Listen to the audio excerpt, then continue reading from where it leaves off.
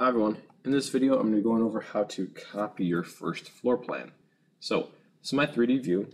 This is the same mouse I used in my demo video for dimensioning. So if I go back to first floor plan, or if I use my project browser, here's my first floor plan. Now, if I want to copy this, it's very simple because for our project we need one floor plan with dimensions, one without. So, and the one without, it's going to more have our components. The one with is you can have like room tags. We'll talk about that more in class. But how to copy. So it's all going to be in your project browser. So I'm currently on my first floor. If I right click, I can go to duplicate view, and I want to duplicate, just duplicate. If you do, let's just try this one first. So now I have copy one. So let's just rename this one first floor test. So now I'm on a test right now. Here's my first floor. So you can see that there's no dimensions that went with it.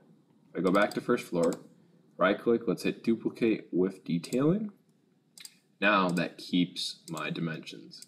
So for the most part, we're just gonna do duplicate, and then we'll have the dimensions separately. So remember, you just right click, you go duplicate view, duplicate, and then you can go ahead and right click and rename your first floor plan. And that's it.